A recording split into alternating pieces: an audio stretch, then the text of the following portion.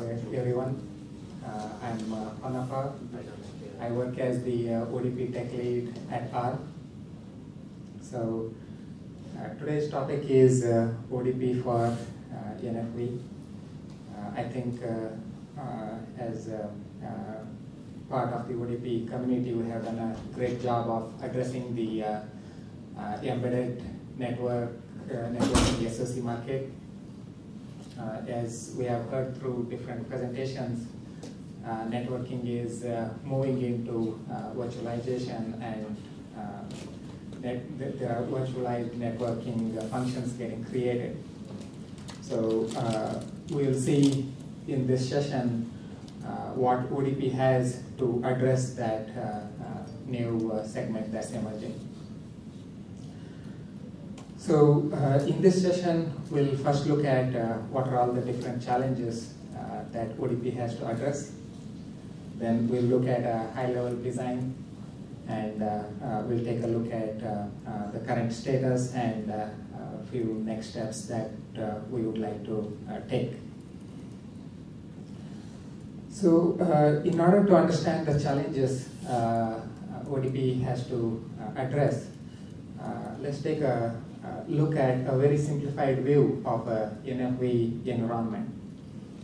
So typically, what you have is you have a source switch running on bare metal, and then you have got VMs or containers on which you run the network functions. So in order to gain high throughput and low latency, we need to have data plane acceleration. So this is where we need data plane acceleration in this environment. The first one is for the source switch running on bare metal, and then we need data plane acceleration for the VMS as well. And this is where ODP comes into picture. ODP would like to provide solutions for data plane acceleration in all these areas. So now, if we go a little bit deeper into this framework, in this environment, what we see is we have a hardware platform, and it is not known during build time of the application whether it's a networking SOC with built-in accelerators and NICs, or is it a server platform with pluggable NICs and accelerators. We don't know that at build time. And then if we look at the pluggable peripherals, we don't know who is the vendor for that. It's not known during build time. And if we go up the stack, it becomes very clear that this application could be running on a bare metal, or it could be running on a VM or container. And if it is running on a VM or container, we don't know what is the network interface. It could be a VirtIO network device, or it could be a virtual function device, or it could be a directly assigned device. So all these things are not known to us during build time. So what I am trying to come at is the platform and the various components of the platform are known during runtime. They are not known during build time. So we need to be able to have a single application binary that can identify what platform it is and what are all the different components in the platform, and be able to run on all these different environments. So this is the challenge that ODP has to address. So now going into a high-level design of how we are achieving this in ODP. So right now, what we have got is, right now, when I mean right now, the ODP for the embedded market. We have got the application, and then we have got the ODP APIs, and we have got various implementations of those APIs. So in order to address the NFV environment, we are making use of the modular framework that he introduced. So using this modular framework, we are implementing subsystems for all of these ODP components. And then what we have done is we have these two key blocks, the platform discovery and module load.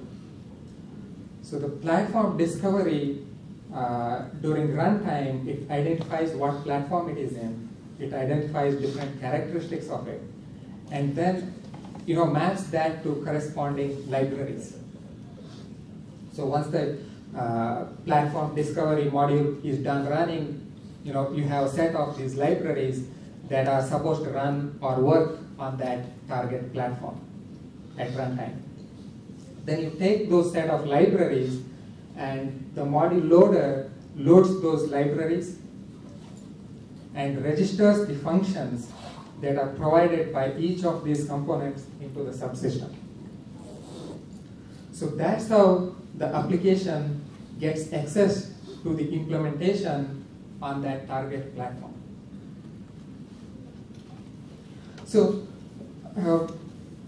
one minor point that I wanted to, I would say a good point that I wanted to point out here is the modular framework allows us to pick and choose components from different libraries. For example, if there's a SOC that doesn't have, let's say a timer block implemented in hardware, it can choose that module from the software libraries. So we can do that at runtime. The modular framework and the platform discovery modules allow us to do that. So this is the solution for SOCs. Now what do we have for the server platforms? So in the server platform, there are two main issues that we need to solve. One is the server platform does not have any hardware accelerators which are built in. So we have to use software components. So the platform discovery module has to identify that, and it has to make sure that the software libraries are chosen. The second major problem that we have to solve is the server platform has got these pluggable peripherals, NICs, and accelerators like crypto accelerators.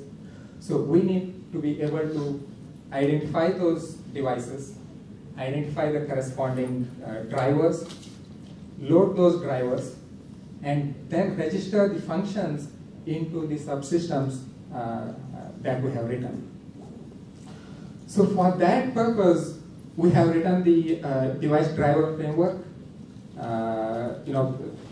The drivers that we are going to write for these peripherals would make use of the device driver framework. And now, so if we look at this diagram, so some of the drivers or some of the devices might have their own ways of managing the memory and memory pools. So what we are allowing is we are allowing the drivers to have their own memory pool management code or libraries, or it could use one of the memory pool software libraries that comes along with ODP code base. So we provide that flexibility. So in the server platform, we expect that all the software libraries along with this device driver framework would be used to identify and solve the problem of platform being different everywhere. So here, I have shown the device driver framework only for packet I/O, but it would apply for other hardware accelerators as well. Let's say there's a PCI card with crypto acceleration or compression acceleration. The device driver framework would help for those peripherals as well.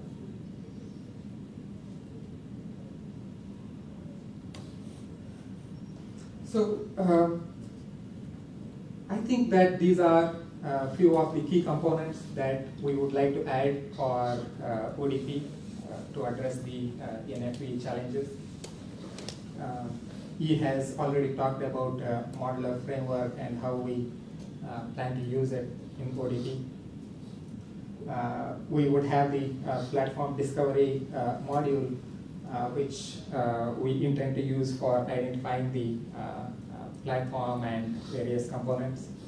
It will also identify a list of libraries, and the module loader would take that list of libraries and load them so that the application can use them. It will help us in registering the various functionalities the components provide into the subsystem. And then we have the device driver framework. I think we have a lot of work to do in developing the drivers, and the device driver framework is going to help in that direction. So now coming to the current status, we have the modular framework created. I think we have reached a good state. We have started using it already. We have created various subcomponents. So currently we have subcomponents created for pool, buffer, packet. We did that for packet I/O as well, and queues and schedulers are they are implemented as well.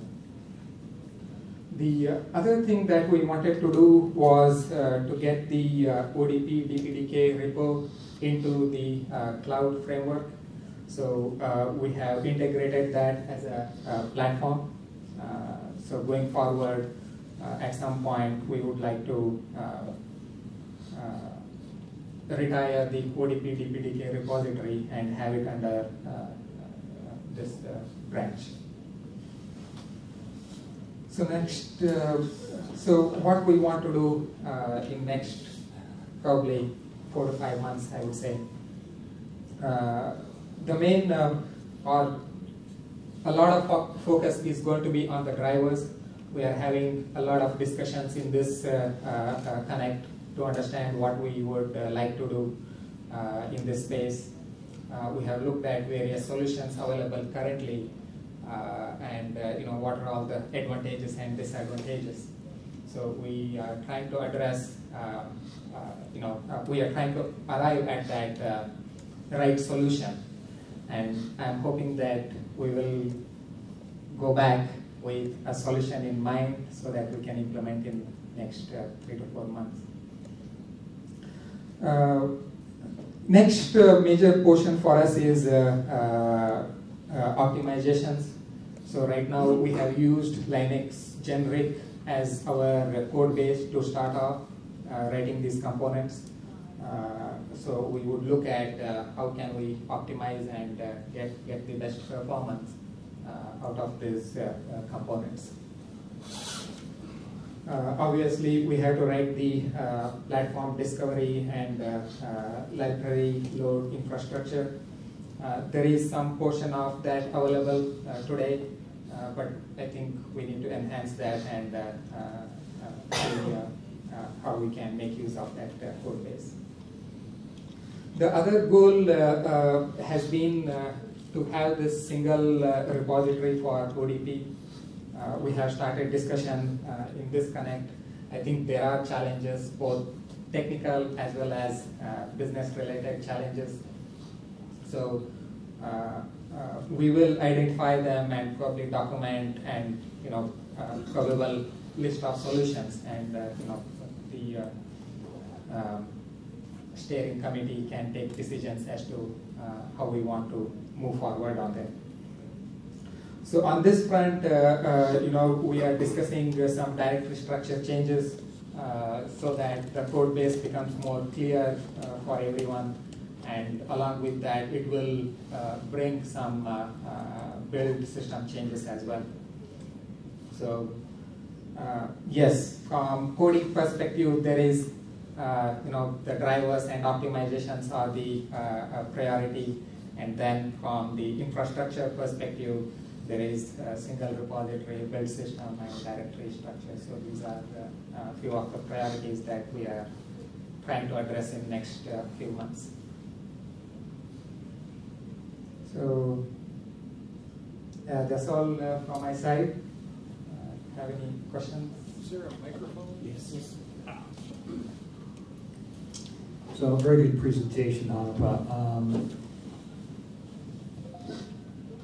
So the platform discovery, I'm very interested in this, and there's it sounds like your main goal is to be able to load at runtime the right libraries. Yes. But there's another use case that is really gaining prominence in the ONAP community, in the NFV community. So ONAP is one of the management and orchestration open source collaborative projects. Okay. It's getting a lot of momentum, and it stands for Open Network Automation Platform or something like that. It's the combination of AT&T's eComp that they open sourced, okay, and taking some things from OpenO, which was started by many of the China operators. okay, At any rate, there's a great deal of interest in at the orchestration level okay, for platform awareness, being able to orchestrate workloads to bring capable resources to bear for certain DNFs. okay, And this has been looked at before in OpenStack as well. okay, And generally what's been happening is Intel has been pushing enhanced platform awareness, which is Intel trademarked and proprietary technology. And so they're trying to push that quite heavily into that, and we're trying to make any awareness of that piece to be abstracted. yes, But what we need for the ARM ecosystem is we need standard ways to be able to advertise the capabilities of the platform. It's a great idea, and I would say that we would generally be quite in favor of platform awareness. yeah, And then so orchestration can take advantage of capability discovery, and then use those. We want orchestration layers to be able to identify really capable ARM SOCs. And so I think that we really need to put some thought and some energy behind that use case as we develop that. I think ODP is a great place to incorporate platform discovery. yes, yeah, That can be advertised, that the orchestration layer could query an API and say, what is this chip? What accelerators does it have? Or what, some other way of identifying yes, how is it optimized. yeah, And then in the way that I hope this is going to happen is that through the definition of models, which can be easily pluggable for different platform discovery APIs. okay, So this is an extremely important use case that maybe hasn't been thought about in this group before. And as we develop these capabilities, I'd like to collaborate with the group, and I can provide some links and some documents that are being formed in ONAP. They can give people an idea of how this is being implemented, and we can figure out how could we create. I think it's really important in the next year, actually the next 6 months, that we at least be able to spec out some ways that you can model or discover yes, platform capabilities in ARM SOCs or ARM servers with NICs. yeah, Either case, doesn't matter, right? yeah, yeah. Yeah. So on that part, in the community, we have had some discussions around where this information should reside. Is it with the orchestrator or is it not with the orchestrator?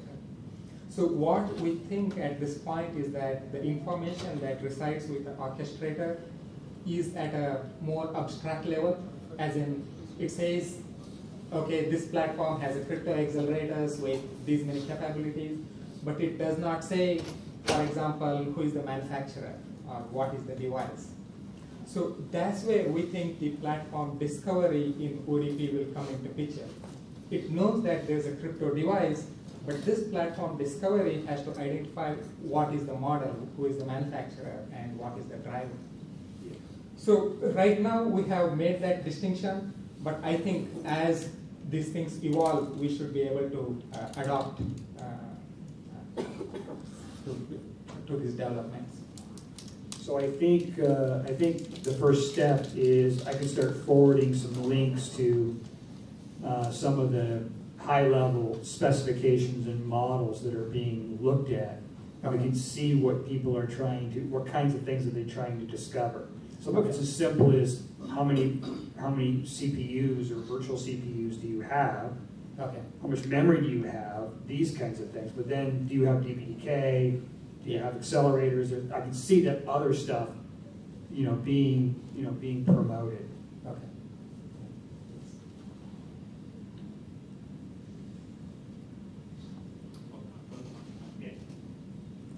I had a question about the, what are you doing about hybrid systems where there's x86 and ARM together running ODP? So we have made that distinction in terms of architecture.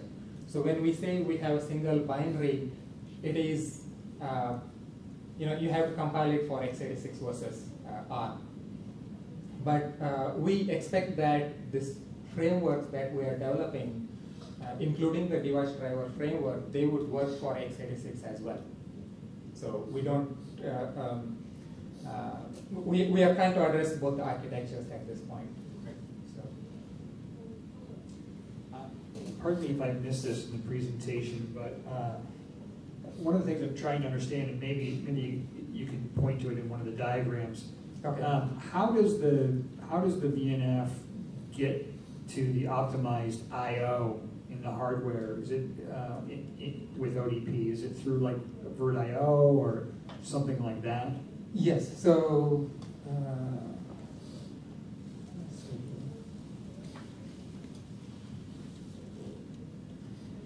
Yes. So for the VNF running in the VM, it could be a VirtIO network device, or it could be a virtual function that's directly assigned to that VM. So on top of those devices, we have the drivers that are provided by ODP. Yeah. And that's how the VNF accesses that device. Okay, so this VNIC concept is being somewhat standardized. The VNIC, I have just put a generic name over there. That's nothing but the VirtIO network device. By VF, you mean SRIOV devices that have virtual functions, or? Yes. Okay. Yeah. But from an application standpoint, it's just the PACT-IO interface, which is the APIs that ODP provides. And so what those actually map to is part of this framework and discovery process. Okay. Yeah. So the whole idea is the application doesn't have to worry about those details. It just simply knows I open this device and going to read and write off of it. And in this model, can multiple VMs then access a particular NIC? Sharing it. Yes. So if you have a NIC, let's say with multiple VFs, yeah, then you could have one VF assigned to this VM and another VM assigned to another VM. So I think that part would be, it would be controlled by the orchestrator or whoever it is. But as far as ODP is concerned, it appears as a device in the VM, and the frameworks and the platform discovery would identify what that device is and identify the right set of drivers for that device.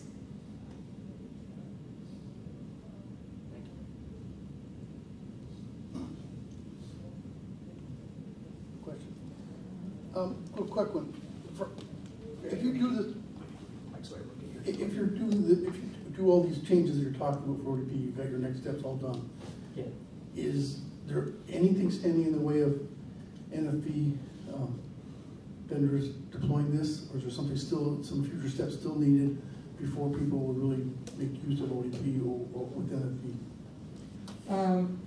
I would think that, so one question definitely that we need to answer is, how are we going to have the drivers for all possible NICs, right? So assuming that we solve that problem, I feel we are at that stage where, users can start using this. So yes, I guess there will be some minor tweaks to be addressed in like a production kind of environment. But I would think that the major components that we wanted to develop would be available.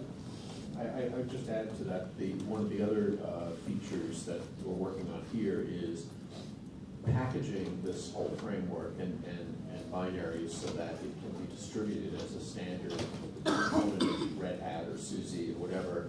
And that means that rather than going to a Git repo, you just assume that ODP is available as part of that distribution.